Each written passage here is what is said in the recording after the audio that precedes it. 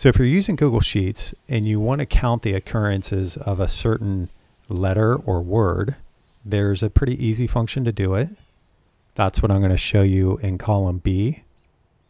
And in column C, we'll get a little bit more complicated and we'll say we're looking for a certain word that occurs anywhere in any of these cells. So to look at the function in column B, let's go down to B10, and I have in here countif. So it's a conditional count. Count this range, B2 to B9, oops, only if it's equal to yellow.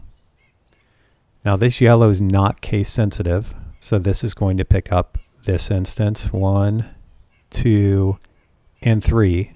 It's going to get all of those even though B7 is not capitalized. And if that's all you need, then you're done. But if you're looking to pick a character out of a string and a longer string, and you're just saying, hey, I want any of these that have the word yellow, you want to do countif, and then I gave it a range. It's this range, C2 to C9.